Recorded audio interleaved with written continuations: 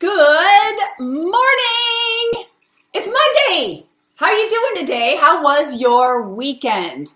Well, I would like to share my weekend. My weekend was spent hosting the Successful Practice Summit, and it was awesome. It's the first time I've brought some of these thought leaders together over the course of 2 days to pour into practitioners, business owners, people out there trying to grow their business, and it was amazing. I feel so grateful. Tap into the chat, please, something for which you are grateful. If you want to raise your frequency, your vibration, and have the most amazing life that is beyond your expectations and dreams, start with gratitude. So what are you grateful for? Type it into the chat. I'm going to start. Then you go. I am so grateful for the presenters who joined me this weekend. This weekend was amazing. I put it in the notes if you are like, what happened this weekend? What did I miss? I hosted a 2-day summit called the Successful Practice Summit. There's so many nuggets in there. How to grow your business, how to hire a team, ways that you can make more money, Google reviews, search engine optimization, marketing made easy. So I'm going to start off the gratitude, and please type into the chat. This will just raise the frequency all around, which is a pretty good thing, all right? Oh, by the way, welcome to Motivational Mondays with a splash of money, because we can use a little bit of both. I'm Dr. East, and so I am beginning, if you're rolling in because you're like, it's Monday, what time is it? It's time for our motivation, and I have some tools. Today's theme is story time. I have some stories that may just motivate you and lead to more money, all right? So it's totally in line, but what we're doing is we're starting with gratitude. So you're gonna type in what you're grateful for, and I'm gonna start with, I am grateful for the following mentors, coaches, consultants, and speakers that showed up this weekend on Friday and Saturday and gave it all. I mean, it is amazing. You can go in the link and take a look at the lineup of what they shared, okay? Jason Stein, Julie Bear Don't Walk, Jeffrey Grossman, Chen Yen, Tanya Weber, Andy Rosenfarb, Chris Axelrad, Michelle Grasick, and Rebecca Ong, and myself, and my amazing and beautiful co-host, Gabrielle, also was here all weekend, and we just poured into you. It was amazing, and it was recorded. So for $47, you can get that recording, and this isn't an income claim, but you can easily make hundreds of thousands of dollars from what was shared over the weekend. All right, so that's what I'm starting with, is a little gratitude. I'd love to know what you're grateful for, and let's move on to story time. All right, I've got some stories for you, and the themes are threefold. I love three. And I am foreshadowing something that's coming up, something that has 3 in it. Stay tuned for that. Oh yeah, I'm gonna keep you waiting. What is it? You'll see, it's big and I'm super excited about it. And it's happening in about a week and a half. But the story time is 3 themes, and it's don't give up. How many of you feel like you wanna give up? Type into the chat, giving up, don't do it. Send me a private message, east@dreast.com. And I will, if I can, talk you off the ledge. Don't give up, all right? We still have 4 months till the end of the year. You still have time to crush it, to use a word that's thrown around all too much at this time. But you still have time to turn your practice around, make extra money for Christmas. Oh, I said it. Oh, I said it. I went to Costco the other day, and Christmas is everywhere. You're not stopping it, okay? So you still have time. So don't give up is one of my themes from my stories today. Impact. I want to bring awareness to the impact you have on the world, because I'm pretty sure you're not even aware of it. So I want to share some impact. And the third story theme is what's possible. So don't give up, impact, what's possible. Let's start with don't give up. Years ago, I had the goal of running a marathon, and I had never run more than like 6-7 miles, maybe 8 miles. So I started off, and the first thing I did is I ran the 5K, then I did a half marathon, and then I set out for that marathon, right? So I did the training for the marathon, and in the middle of the training, guess what? I got sick. Oh no. So I was never able to do my 20-mile training run because I got sick. The most I had done is one time I ran 15 miles and I was scared and I thought maybe I shouldn't do this marathon. And I said, nope, I'm not giving up. I started to think about under-train, over-rest, perform big on the day. So that's kind of what I just hoped for and said, I hope that I'm right with this. So instead of pushing myself through the sickness and doing the 20-miler, I just rested for 2 weeks, went into the marathon, and I finished it 4 hours, 10 minutes, something like that. And it was such a huge, big accomplishment. I didn't give up. Don't give up. Follow through. You know, I had hoped to get a 350 marathon. Okay, I didn't meet my goal of 350, but I completed it. So it's not always important that you finish the goal that you set out for. What's most important, if not crucial, is that you just finish. You just complete. Just finish it. Focus and finish. Don't listen to the self-limiting beliefs like, oh, nobody's going to care if I don't finish it. You will care. Your soul will care. You do it for yourself. You don't do it for anybody else. And I've got so many stories on that. I'll share those later, but I want to just leave with that one marathon story. I had a patient that came to me and she had one working ovary. Literally, she had a history. She was 38 years old. She had a history of endometriosis. She showed up for acupuncture and she said, can you help me with fertility? I said, well, let's determine. We did the intake. She had one ovary. One was removed from endometriosis. She had a scar from hip to hip. And she said, my doctor said there's no chance for me to have a baby. I said, well, you still have an ovary. You know, I think you have a chance. And she said, all the doctors said I need to adopt or do foster parenting, that it's not even possible for IVF because this one ovary is so weak and this and that. I said, well, I'm going to hold a space that you're a mom and you do this naturally with your own eggs and that you do this with your one working ovary. So let's get that working ovary super strong. She's like, all right, right? She had even given up on herself. And I said, I am not going to give up on you. I've got you. I see you pregnant. I see you having a child. So she started acupuncture. And if you've worked in fertility, you know how this can be. Months go by and lots of negative pregnancy tests go by and they're coming in crying and you're holding them. And you also start to waver a little bit like, is this even possible? So we have to not give up on our patients. So I said, stick through it, stick to it, stick to the plan, month after month, negative pregnancy test after negative pregnancy test. We started to see small shifts with her. Her period started to regulate. The pain started to go away. She was able to see mucus in her cycle. Everyone's like, that's TMI. I'm here for motivation. Regardless of all of it, the truth is 8 months with working with me, she showed up with a positive pregnancy test. And that woman has a 9-year-old son at this time. Also, when she got pregnant, she went to her doctor, says, I'm pregnant. The doctor told her, you're probably going to miscarry. Don't get excited. She came to me crying. I said, don't listen to any of that. Don't listen to any of that. So don't give up. Don't give up on yourself. Don't give up on your patients. You're probably their last chance. You're their last resort. Everybody else has given up on your patients, but you, including themselves. So that is the impact you have on people. Do you realize the impact that you have on people? Do you even realize because of you, people have babies? People golf again. People remove migraines and are able to go back to work. They're not in pain anymore. I mean, all the many things. And if you're not in acupuncture, I'm pretty sure you're touching other people's lives. And if you just work on yourself to raise your own frequency, to raise your own mood, that alone is enough to have a strong impact on the world, the ripple effect, the butterfly effect, all the many things, right? So let's talk impact. Years ago, a 17-year-old boy was referred to me because they were about to start shock therapy on this boy. And I was the last resort because it couldn't hurt to go see an acupuncturist or a doctor of Chinese medicine.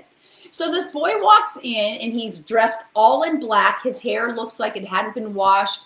It was kind of greasy, and his shen, that's a term of Chinese medicine, just kind of like his energy, his appearance, you know, just his presentation of the whole being there was just shut down. He walked in my office, hunched shoulders and face down because everybody had given up on him, right? But I'm on impact. theory or theme right now. So 17-year-old, he is scheduled for shock therapy. I'm his last chance. And so he walks in, can't even look at me in the eyes, all dressed in black. And I work with him. I talk to him a little bit about how Chinese medicine works in the body, and that I am going to hold a space for him. And I made sure I touched his hand at a certain point and had him look in the eye. I said, can you look at me for a moment?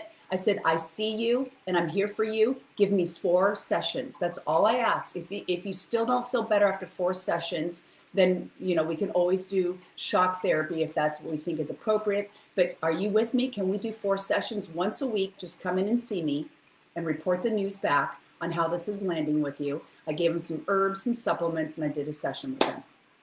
Okay, came back the second week and his hair had been washed and he was kind of looking up a little bit and looking around my office. He's waking up. It was like, I remember when he walked in my office, it brings me to tears even today. And he had black jeans, but he had kind of a colorful band t-shirt on, like Rush or Led Zeppelin or something like that. So now he's kind of engaged with me, and I did the session with him, and he asked a couple questions about some of the supplements that I prescribed. Then he came back the third week. Now he's in blue jeans, a white t-shirt. His hair is not only washed, it has highlights in it. And he's talking about how he got his band back together and they're going to continue playing music. The 4th session, the guy's off the charts. This is just 4 weeks. He's like, oh, shock therapy. I don't need shock therapy. I just needed you. And again, I'm not taking credit for this. I'm grateful that God allowed me to be a vessel of his healing himself. But I mean, guys, this is the impact. This is the impact you're all having. 10 years later, this is a true story. It was 10. I've always remembered this kid. I mean, seriously. And his the psychotherapist that referred him to me was so impressed that she started coming to see me for years. And she sent me all of her tough cases. And I had a little bit of a specialty around this because it chose me. I just was successful in it and effective. But what an impact. You're all doing the same thing. I know it. So 10 years later, this kid, I'm at Barnes & Noble and I hear my name, East. And I'm like, who is it? And it's the kid. And I was like, oh my gosh. And I hugged him and I'm like, how are you? He's like, oh my God, I'm phenomenal. After you, I went to school to be a helicopter pilot, and I'm a pilot and I'm getting my pilot's license and I'm going to fly for this big airline. And he's like, thank you so much. And I mean, seriously, you guys, I am holding back the tears because I went home that night and I was like, this is my life. Like, I get to have this impact with people, and I know you can relate to this. And coincidentally, around the time of him running into me 10 years later, I was kind of wondering if I should give up on this profession. Isn't God awesome? Isn't it amazing how the universe gives you just what you need? So don't give up. Don't give up. This is your wake-up call to not give up, all right? Another impact story is Tony Robbins. Now, you don't have to like Tony Robbins to like this story. And this was told from Tony Robbins. So I'm not making it up. You can look it up. He told this in a podcast, and I was like, wow. Tony Robbins was having brain fog, believe it or not. He's like so sharp. But even he was like, oh my gosh, my back hurts really bad. I don't understand what's going on. My knees, everything hurts. Everything hurts. I have this brain fog. This isn't like me. I don't know. He went to expert after expert. And he's Tony Robbins. He has access to the experts of all experts.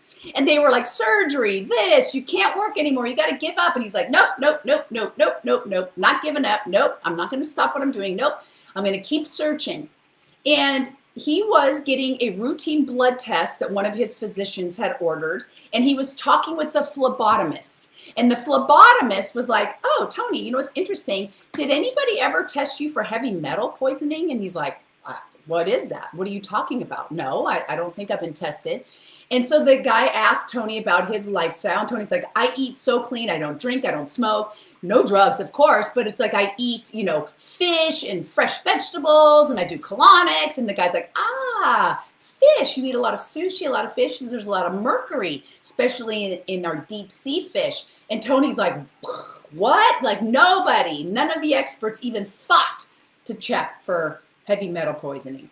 They checked Tony Robbins, and he was off the charts for mercury poisoning, to the point where they're like, we don't even know how you're standing. Like, you are beyond the death rate of mercury poisoning. And he's like, well, I'm Tony Robbins, right? So he did a chelation therapy. He went and found a center that specializes in detoxifying the heavy metals.